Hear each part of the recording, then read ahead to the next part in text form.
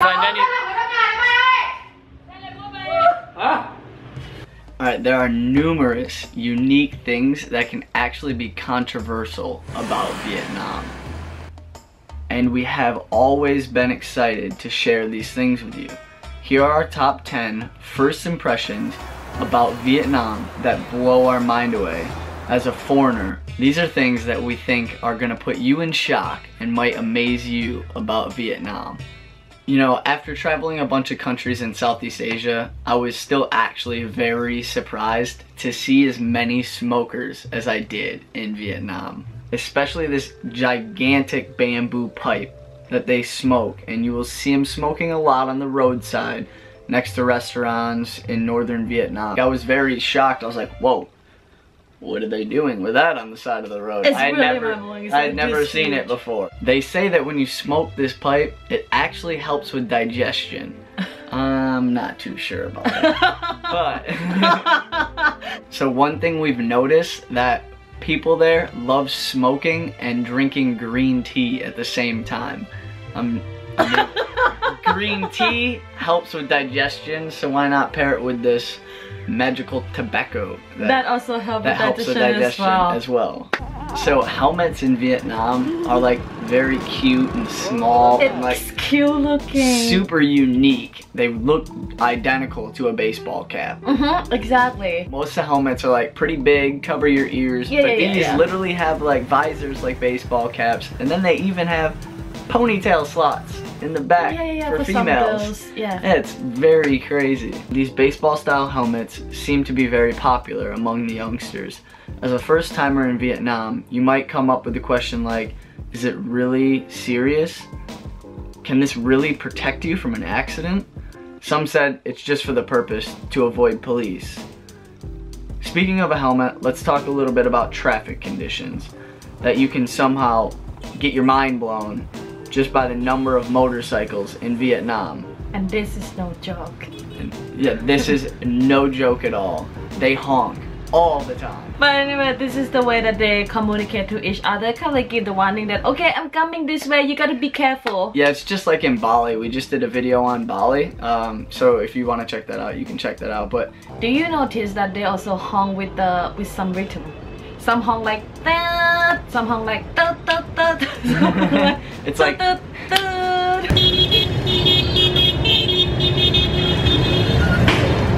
SOS.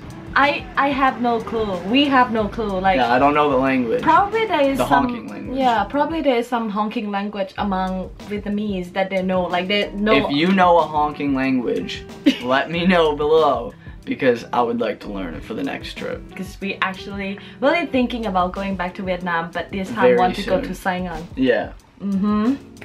Next one, I know that we can't judge the books by the covers, but this one is worth sharing. This is my personal thought on the characteristic of Vietnamese in general. So here's what happened. We noticed a lot of South Korean influence among youngsters here. Yeah, it was like very noticeable when we got there, because you know we met in South Korea, so it was very noticeable that they have the same style, like the way they do their hair and makeup. This kind of like they call it as a Korean wave, something that you get influence from South Korea. It's actually widespread, including Thailand where I'm from as well, but I didn't really expect to see this as well in Vietnam. I thought I didn't either. I thought it's only Thailand. Especially when it comes to girls, they tend to have light, natural beauty makeup style. Since we have been in Vietnam, we have never actually seen the girls that do pretty heavy makeup like most American girls. Yeah. Most American girls do heavy makeup in my opinion, but in Vietnam, not like that. Plus, I do also think that a lot of Vietnamese girl has really good skin. A lot of Vietnamese, they look really young. We went to the restaurant when we arrived Hoi An first time, and for this restaurant, Jimmy looked at the menu, and then this is what happened. And you know, I was like, oh, maybe we'll get some water. And I asked her, I was like, you know, how much is aqua? Aqua's 15,000, beer's 20,000. Of course I'm gonna get the beer now. It's just as expensive as the water. You gotta get the beer. And That's why they say beer consumption in the country is going up every year. Fun fact, in 2013, Vietnam was #1 in Southeast Asia for beer consumption per capita. It beat South Korea. Oh, Southeast Asia, baby. Not East Asia. My bad. Cut. I don't know if you have heard of beer hoy. Like, you never know what you're gonna get.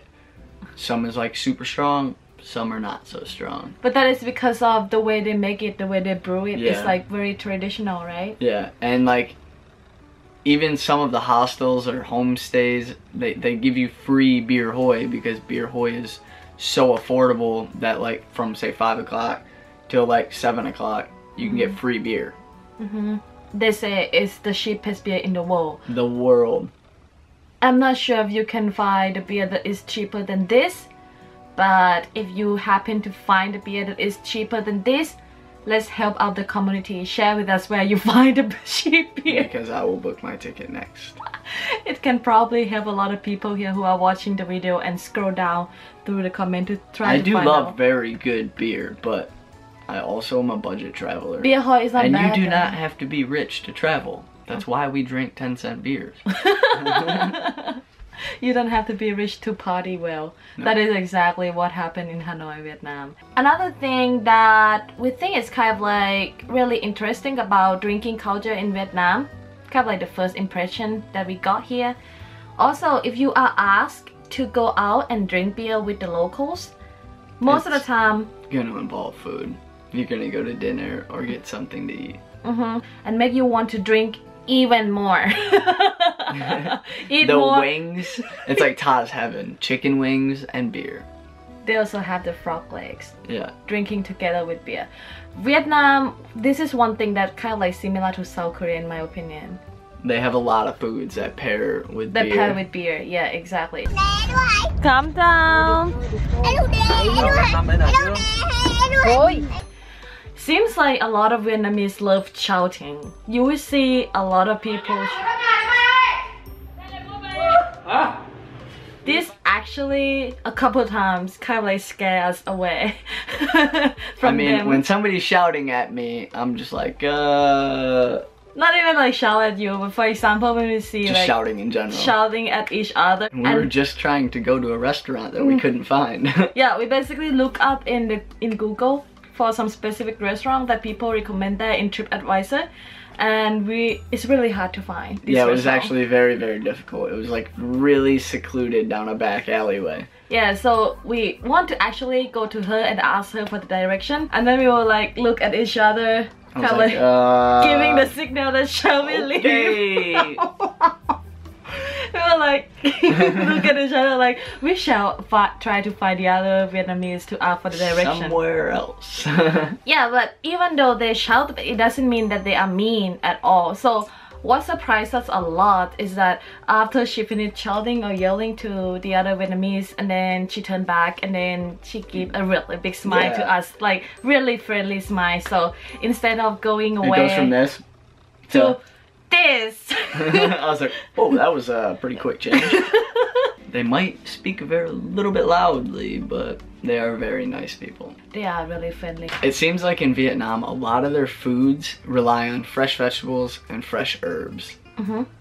It kind of reminds me of South Korea. For some places, they bring us unlimited baskets of vegetables. The vegetable game is real. For some food that might not contain vegetables, but you will see that they decorate the top of the food that looks like this. Fun fact, Vietnamese food is considered one of the healthiest cuisines in the world. And to go with food, the size of the dining tables and chairs are super small. Very tiny. They're like knee level and like toddler size. No offense, you know, my best friends, but if I was a bigger guy, I wouldn't be able to fit in these chairs.